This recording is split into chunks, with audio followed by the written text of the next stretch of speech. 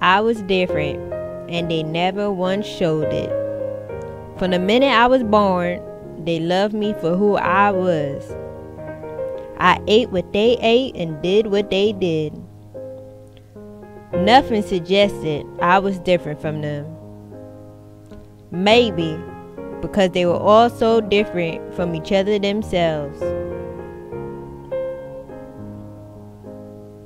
I used to hear stories about civilization that was so divided because they were so different. For us though, that's what brought us together.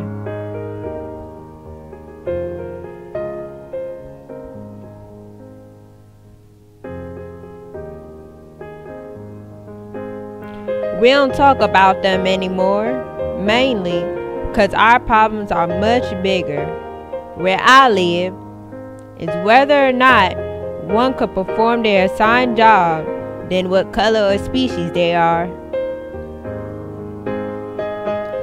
Reading back in the history books, I found that we as a civilization have advanced much faster and further because our differences are what brought us together.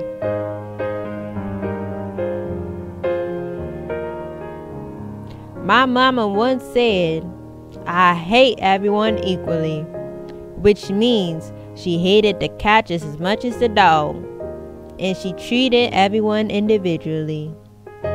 And you wouldn't believe it, but I'm the last of their kind. And I'm pregnant.